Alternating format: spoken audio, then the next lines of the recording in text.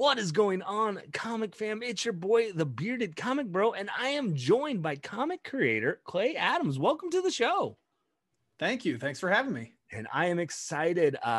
We actually had a mutual friend, Stephen Prince, who's been on the show multiple times. He reached out to me. He's like, Greg, you gotta have Clay on.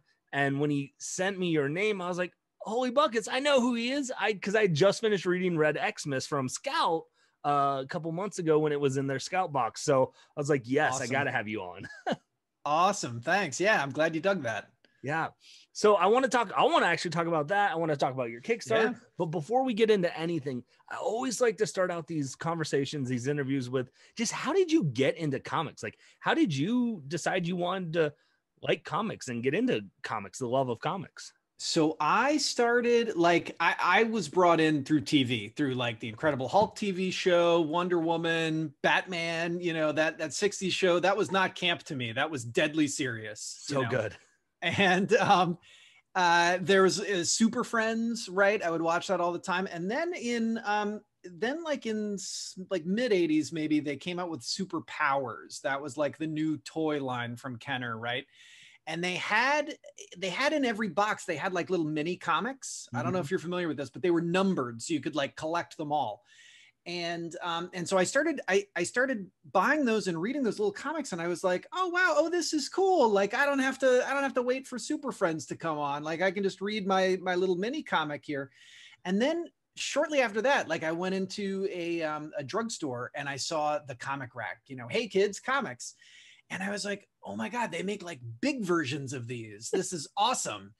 And so, you know, I started picking stuff up and checking it out. And like one of the first comics I picked up off the rack there was part 2 of Whatever Happened to the Man of Tomorrow.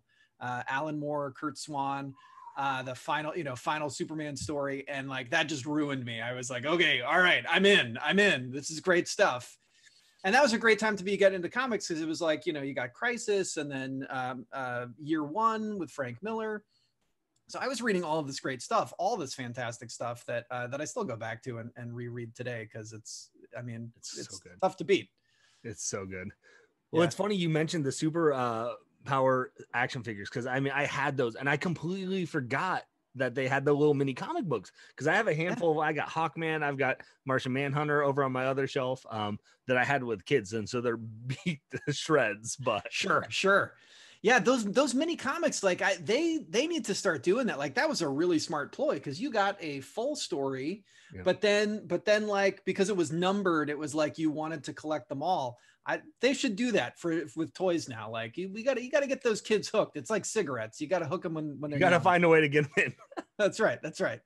I honestly now I'm like I haven't even thought about those comics for so long. I want to go like check like are they collectibles? Like are they hard to find on eBay and things like that? They probably are at this point, you know. And I don't even know who. Like I don't know that they had credits or anything. I don't know who worked on them, but I'd be very revisit those and find out. I guarantee you I'm gonna be messaging you after this interview and just like I've fallen down a rabbit hole of awesome.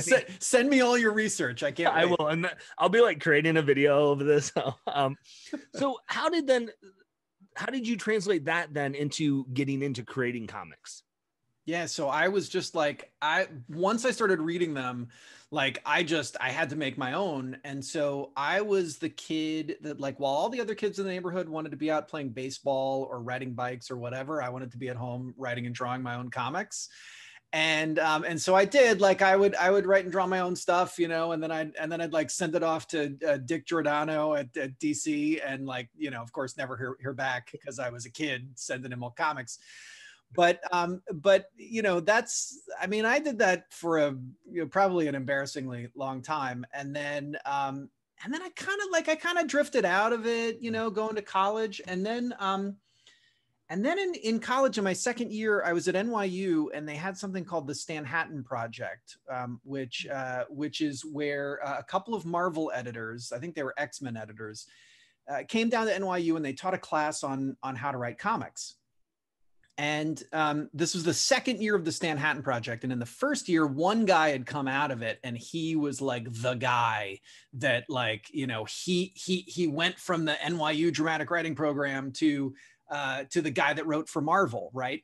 And until that moment, I knew Joe Kelly as the audio visual guy for the dramatic writing program. So for all you kids out there, the AV guy back in the days before the computer and the internet and all that stuff, you would have to, like, if you wanted to watch a movie in a classroom, you had to wheel in a big cart with a big TV on it and a VCR, probably maybe a DVD player, but that was kind of advanced. And somebody had to hook that all up and make sure that it all worked. And that was Joe Kelly.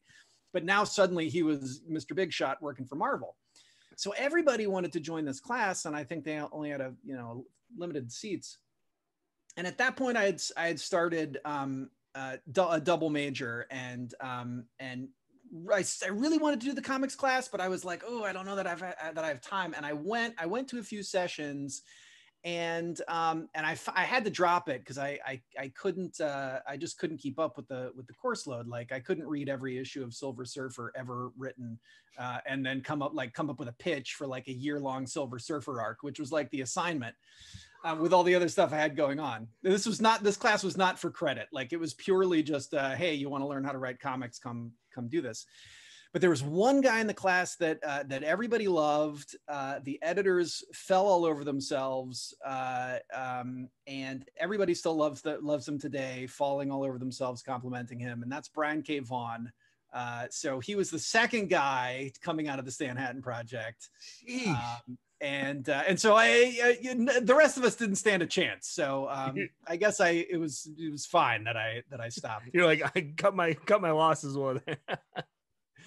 So anyway, if that story went on way too long, you can cut that. No, this is great. This is why I always like to ask this question, because I mean, I've had 40, I don't even know how many creators on, but everyone's story into comics is so unique. And I think people just like to hear, like, how did you get into creating comics, Yeah. And they're so no, we're keeping that in. So great. Well, in that case, I'll keep talking. I just, like, even though I couldn't keep up with it then, and I don't think it was the right time in my life, I always kept circling back to it. And, like, if I don't think I have a lot of regrets in life, but one is that, like, I really wanted to take art classes, at the art student league or whatever. And I never did. And I remember thinking, like, well, if I could draw, like, I could draw my own comics. Like, I wouldn't have to hire an artist. I wouldn't have to do any of that. And various things kept me from taking those classes. And I just kept letting life get in the way, until finally at a certain point I was like, I'm not getting any younger. And if I don't start making my own stuff, like, when am I going to find the time? It's not going to get any easier. So finally I pulled it together and started making my own comics. Nice. That's fantastic, because, like I said, like, just trying to find that what made it happen, what worked. So what was your first comic that you created? Because I know we talked about Red Xmas, or I mentioned it, we haven't talked about it yet, and I mentioned your Kickstarter, which is the second arc of PBOW, right? PBOW, yeah. So that was actually the first comic I ever created. Was PBOW, and is this a family show? Can I say the full title? You can say the full title on the show. It's okay. Okay, great, fantastic. So that's an acronym for Pregnant Bitches of War, and the book is as crazy as you might imagine from that title. And so how that came about was that my writing partner is a guy named Alexander O. Philippe. He's a documentary filmmaker now. He did People versus George Lucas and 7852 about Hitchcock's shower scene, and a whole bunch of other stuff that you may or may not have seen. Nice. But he and I were writing screenplays, and we were writing a screenplay called Deadskins, which had a subplot with some pregnant women in it. And I won't spoil it, but at the end of the screenplay, a whole bunch of angry pregnant women are sort of there, like, holding all of their guns. It's just like this group of like, badass, angry pregnant women with guns. And we just started laughing, and we were like, oh my God, this should be our next script. It's Pregnant Bitches of War. And we started laughing at how awful the title was. And then we were like, wait a minute. What if we could, like, make this into something? Like, let's actually make this a decent concept. And then we started thinking like, well, wait, this doesn't sound like a movie. This sounds like a comic book. Mm. And so that's how we started like, you know, making the comic. And it took a couple of years to sort of, you know, flesh out the concept, flesh out the characters, find an artist, find a new artist, you know, when the first artist could continue, find another artist when that artist couldn't continue. And so it took a while to get that first issue out. I mean, like, I think we came up with the concept like in 2008, 2009. Okay. And then didn't put out the first issue till like 2013. So it took some time. Yeah. But at the same time we were doing that, we decided to translate Deadskins into a 5-issue miniseries as well. So we released both books on our website. It's friedcomics.com. And we had, you know, we would, you know, release a few pages every week or whatever, just like a web comic. And we thought, oh, we're going to be like millionaires selling this stuff, like 99-cent PDF downloads, right? We're just going to be rolling in the dough. And we weren't. It didn't quite work out that way. But we had, you know, we had a decent amount of people like downloading the stuff and talking about it and reviewing it and pirating it, because once it's out there, it gets pirated. So people were reading it. We knew they were enjoying it, but we were like, how does anybody make money at this? You know, right. Like this just doesn't make any sense. And so we heard about Kickstarter in like 2014. And I was like, okay, let's kickstart something. So we had Red Xmas, like ready to go, as a comic. And like we should have kickstarted PBOW or Deadskins, because that's like the audience we had built up. But we were like, no, man, let's go for something new. Let's do something new. So we kickstarted Red Xmas, the first issue, and like halfway through, I was like, oh my God, we're not going to fund. Like this is not going anywhere, because I knew nothing about running a Kickstarter. So then I started Googling like, well, how do you run a comics Kickstarter? And I came across Tyler James. Okay. Who runs the comics launch course. He's got the podcast and, you know, there's communities and stuff. And he had a bunch of blogs on how to run Kickstarters. And I read every single one. Like I binged them. I followed every single bit of his advice. And lo and behold, we funded. And that's sort of how we figured out that, oh, okay, so creators can like do this Kickstarter thing. Yeah. Like this is actually like a viable means of creating comics. And so then it was like, forget about it. We're gonna move on to Kickstarter now. So Red Xmas started at as a Kickstarter. Did you do Deadskins as a Kickstarter as well? Yeah, so we started. We finally have started putting that out. We kickstarted a first volume last year, which was the first 2 issues, and then earlier this year we did the second volume, which is issues 3 and 4, and then later this year we're going to do the 5th issue with some extra material in the back, kind of as its own volume. But I wasn't even gonna put that up. Like we had kind of moved on.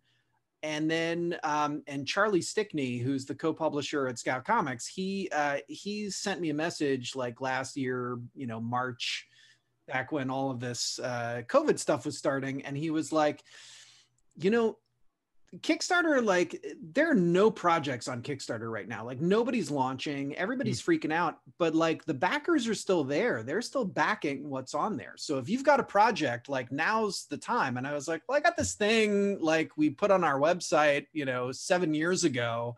You know, I guess I could do that. And he was like, yeah. Put that up. And so like, I just sort of like hastily threw it up, and it was like, by far our most successful Kickstarter.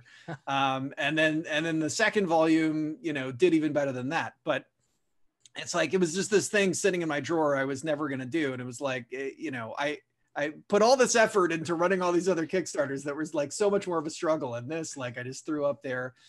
But I think the timing was right in the sense that like, you know, there just wasn't as much competition for eyeballs.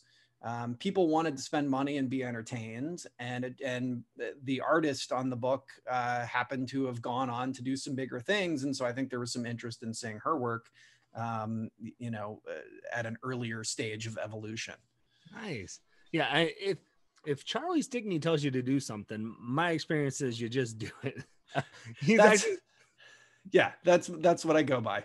I had him on the show. He was actually like my second guest I ever did when I started doing interviews, because I fell in love with White Ash. And if he tells you how to do something for a Kickstarter, you listen up. That is so true. I like what he says is law. So I just try to go by that and not question it. That's right. So let's talk then about PBOW a little bit. Your Kickstarter that's live right now. So you mentioned that so did it start in Dead Skins or was that, you made it sound like having the females, pregnant with the guns, was that in that issue or? Yeah, I mean, it was in the comic, but they were different characters, right? So like, it wasn't, it wasn't really the genesis of the comic. Like, it was the genesis in our minds, because that's like where the concept came from. But they are kind of unrelated. Okay. Although if we get to this third volume of PBOW, it will be a prequel to Dead Skins. PBOW is a time travel comic. I haven't gotten to that part yet, but nice. So it would be a prequel to this volume. So yeah, it was kind of like, it was its own thing. But the whole, like, everything we do at Fried Comics is like, it's all kind of related. It's all like a one universe, if you will. So we've kind of talked about it a little bit. We've hinted around it, but if someone is new, because I actually haven't gotten a chance to check out PBOW, so this is new to me. Yeah. So if you're selling it to me, you're selling it to one of my viewers here or listeners on the podcast. What is it? What is it about? Yeah, sure. So we like to pitch it as like The Handmaid's Tale meets Kill Bill. And it's perfect for fans of Preacher, The Boys, Rick and Morty. It's a time travel story about these 6 pregnant women who are plucked from the time stream by inventor Nikola Tesla. They go back in time, they accidentally kill a young Hitler, but they make the world worse. Now, with Tesla acting as Charlie to their angels, they must save the world from a hell of their own creation before their water breaks. Pregnant bitches of war. I mean, gang, if you're listening to this podcast, you're watching this video and you're not hooked, I don't know, like, because I kind of want to just end this video right now, this interview, and just go by and read it. But I'll wait. All right. You can do it on the Kickstarter. I'll let you know. We got plenty of catch-up tiers. So yeah. Well, let's talk about so you've got catch-up tiers. You've got tiers that if people are new to it, can they, could they come into this and just go the first arc if they don't, like this new arc that you created, if they don't want to play catch-up or the funds are just tight? Sure. Let's talk about some of those. Yeah, for sure. So we do have, so we tried to keep the start of this second arc self-contained. So in the first issue, we did kind of a recap of what happened in volume 1, just to sort of get you up to speed. And we did it visually. We took art from the previous volume and created a nice little, you know how like on the old TV shows, like on Lost, they'd be like previously, and then they'd show you all these clips. Right? This is just where I feel old. You literally said, like on the old TV shows like Lost. I'm like, wait, is that? And I'm like, oh yeah, that came out like 14 years ago. Yeah. Right. And they don't do that anymore now because everything streams, on Netflix, and you don't have to watch the previously because you sat and you watched all 3 seasons. In one season, right? Or one sitting. Yeah. So we tried to make it so this could be like you could on-ramp in the second volume without having to go back and read the first. Now, of course, if you go back and read the first, like, it's a whole experience. Yeah. But this is, it's a new art team. It's got a different look, a little bit of a different vibe, because those first 5 comics, they were like, so I referenced Rick and Morty before, and you know, like that show started as like these little shorts. It was Doc and Marty, right? Like they were doing a riff on Back to the Future. And I'm sure I don't know, maybe I'm telling you stuff that you already know, but they were kind of like crude and raw, Yeah. you know, and then, you know, by the time they got to Rick and Morty, and then after a few episodes, like you kind of like find your level. So that first volume is a little bit like the Doc and Marty shorts of Rick and Morty. You know, it's just we're kind of like finding our way. And by the end, we really do find our way. And then in the second volume, it's a brand new art team. So we wanted it to be like this is a new beginning, you know? So if you wanted to come in here, you could come in here. It's like going back to some of the older TV shows, right? Like you could just turn on an episode, you know, or pick up an issue of a comic, right? And like, you didn't have to read all 100 issues previously or whatever. And so we wanted it to be like that. It's like, if you want to go back and get that stuff and read it, you're going to have a great experience. You're going to have a great read. We're proud of it. Yeah. But if you want to start here. You'll be fine. Nice. So you have catch up tiers. I'm assuming I saw on there you have digital, so people can go digital. They can go hard, you know, not hardcover, but you know, actual tangible. Hard copy. Hard copies of it. What else? What are some other tiers that you guys are offering on this one that you want to mention that people might be interested in?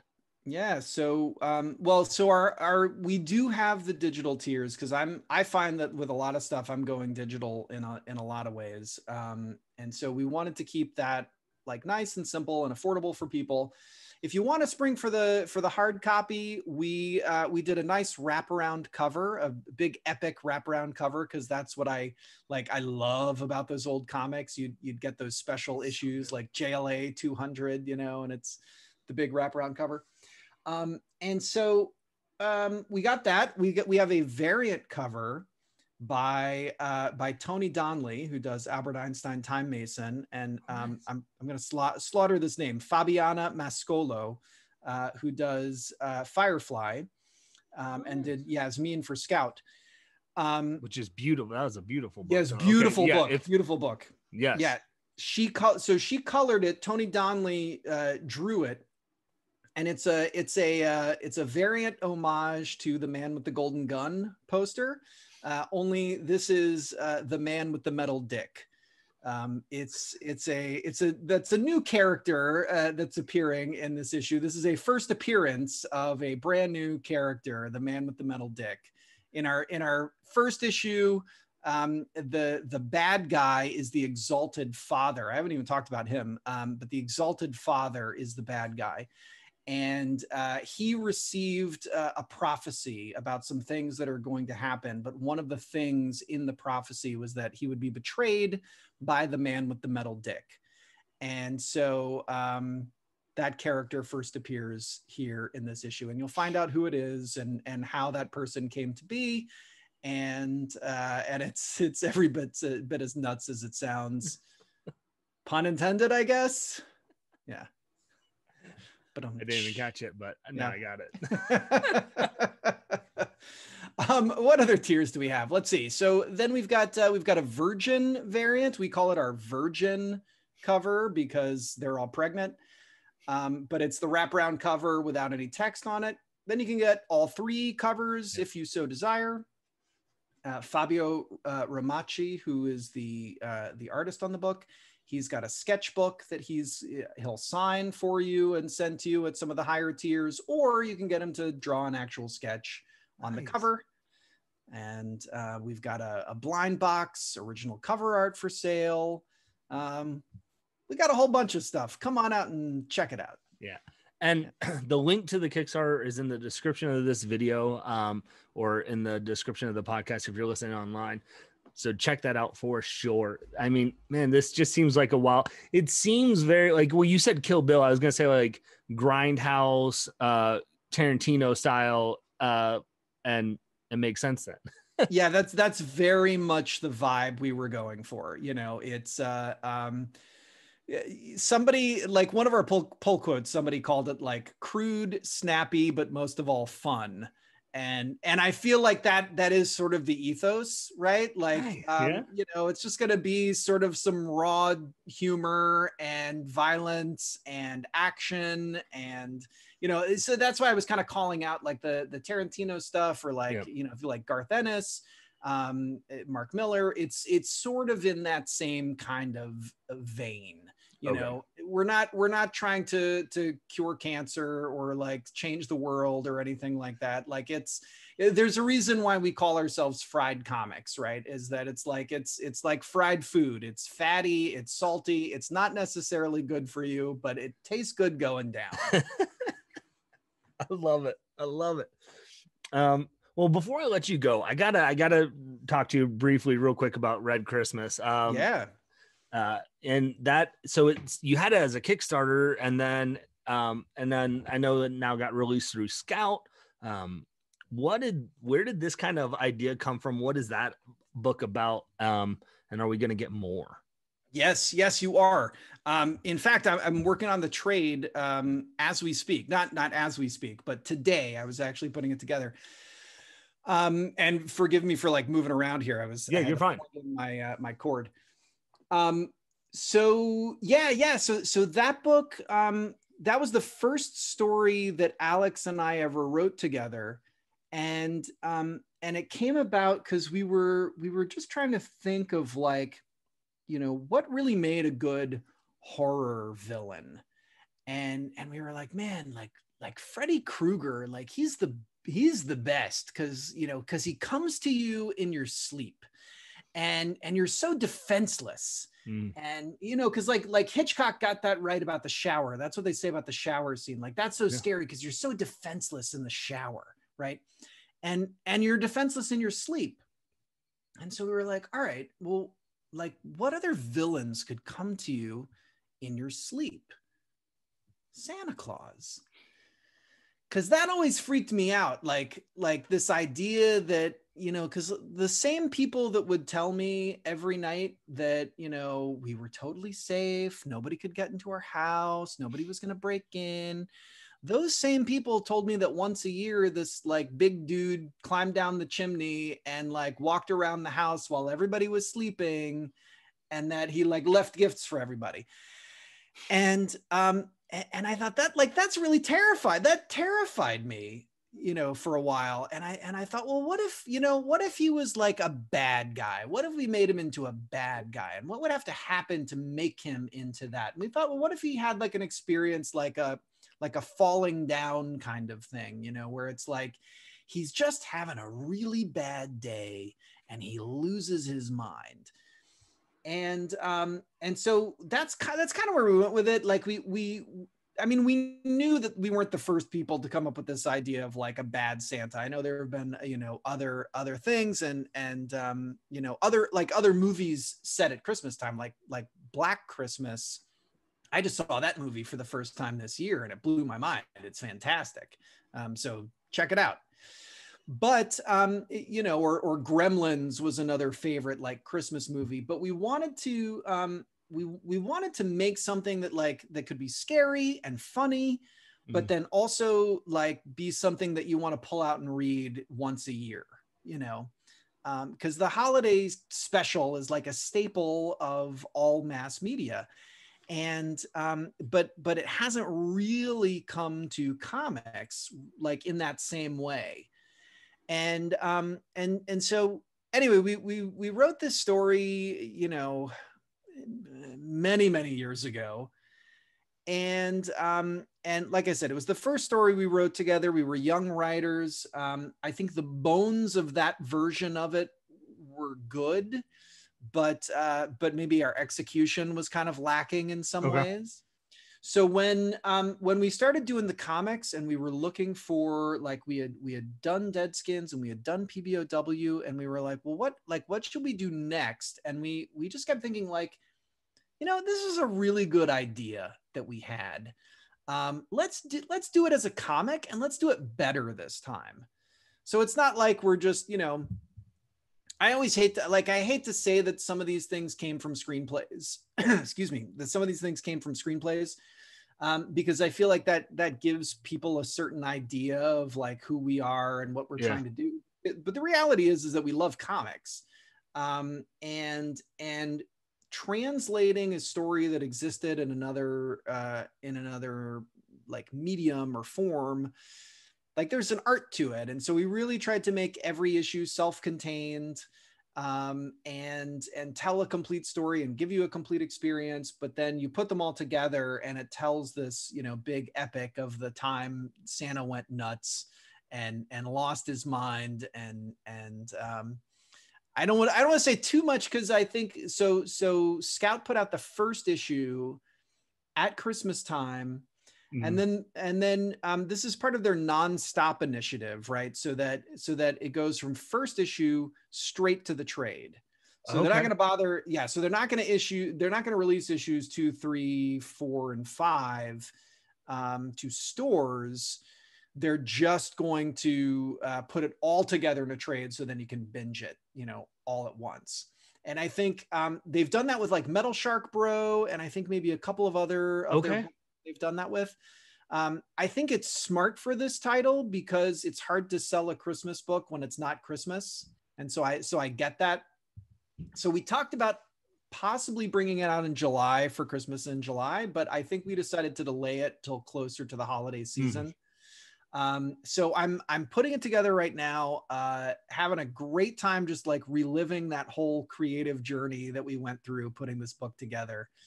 And it's cool. We're going to throw in some nice extras too at the back of the trade. Like I'm a believer that like whatever way you choose to support a book, like that thing should be a fulfilling experience. Yeah. So I felt like the first issue, I wanted to put in a little personal letter from myself. We did a little Frida backup story that we put in there. And then so for the trade, we want to put in some extra things too, because we feel like, if you support the individual issues, you should get a certain experience. And if you support the trade, you should get another experience too. That's awesome. Like I saw the Nonstop logo on there, and I didn't realize that. That's such an interesting idea though, of like, put out an issue, get readers hooked, and then just say like, hey, we're getting the trade. And I think that's a brilliant idea, because you don't see that often. Yeah. It's a new thing that they're trying. Like I said, I know they've done it with Metal Shark Bro and maybe like a couple of other titles. But I think it really makes sense, especially in a market where it's like for indie books, like a Scout. I mean, even for DC and Marvel, it's like the number one is the big selling issue. And then it's sort of like, it can be diminishing returns after that. So I think this is really smart, because people are kind of wanting to move towards reading trades now more than individual issues. Yeah. So I think it's a really smart strategy. Yeah. I know I have friends that will buy issue 1 of a series because they want that issue 1, and then they wait for the trade then. And so this would be right up their alley. And the illustration of, kind of like that falling down, like Michael Douglas, that Bad Day, like it's just that slow, like, man, I think people will really dig it. So if they haven't checked it out yet, from Scout, do that for sure. Yes. And we, just to make it more confusing, so we spell it like Red Xmas. So it's REDXMAS.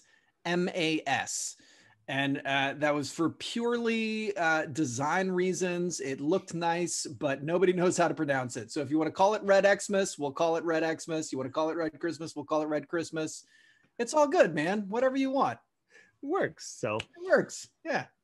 Well, again, Clay, I thank you so much for just taking some time to talk comics. Before I let you go, is there anything else that you got going on that you want to promo or anything?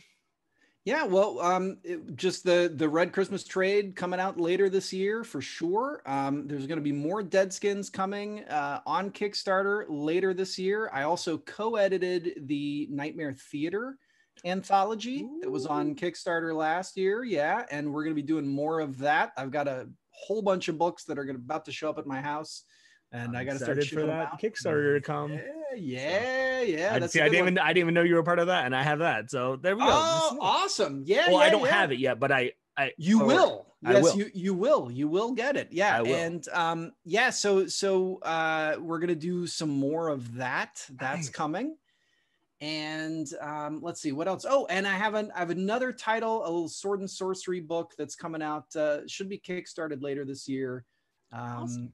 Called. Well, should I tell you the title? Should we save it for later? Like what's? I'll tease it. All right. So it's called Blazing Blade of Frankenstein, and it's sword and sorcery meets gothic horror. Ooh. Yeah. A little tease. So see, gang, if you stick around to the end of the episode, that's why you got to watch the whole thing. That's right. So, yeah. Well, again, Clay, thank you so much. Where can people follow you? Everything that you're doing, if they want to stay connected and see what Kickstarters, because you got a lot coming out. So, like, how can they stay connected with what you do? What's the best way to? Yeah, for sure. Probably on Twitter. I am at Clay's Evil Twin. And you can also go to friedcomics.com. You can sign up for our newsletter, or as I like to call it, it's an online letter column.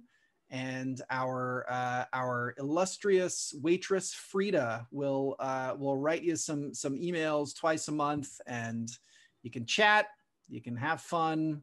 She tells some jokes. She's very salty, that Frida. She might give you some free things and keep you up to date on what's going on with Fried Comics. That's awesome. And all the links to Clay's social media, Fried Comics, are in the description of this video below. Make sure you check it out. Go click the link on this below for the Kickstarter. Go support it because it sounds buck wild and I'm here for it. So with that being said, hopefully you all can find some time to curl up, grab a book, and nerd out. Peace.